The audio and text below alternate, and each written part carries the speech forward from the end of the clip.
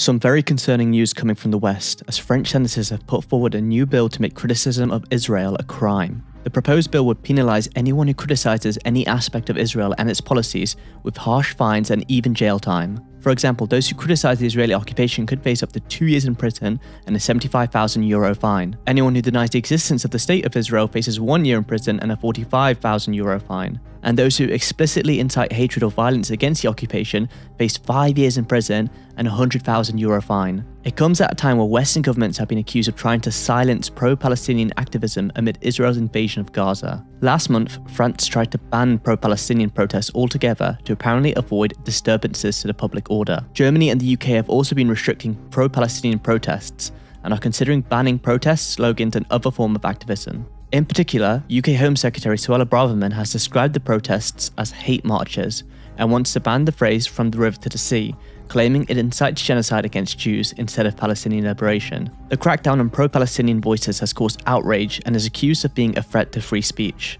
In addition, many argue that these restrictions are politically motivated and are a reflection of Western double standards rooted in racism and colonialism. They highlight how Western governments show and encourage solidarity for Israel and Ukraine, but refuse to even condemn the killing of Palestinians and are actively censoring their voices. Western governments claim they are cracking down on anti-Semitism, which has seen a huge rise since the initial October 7th attack. But many argue that, whilst genuine anti-Semitism must be vigorously opposed, legitimate criticism of Israel should not be stifled. They add that the Israeli government often tries to conflate the two in order to shield itself from criticism of its apartheid and oppression. Palestinian liberation is fundamentally about equality and justice for all people, not about hating on Judaism.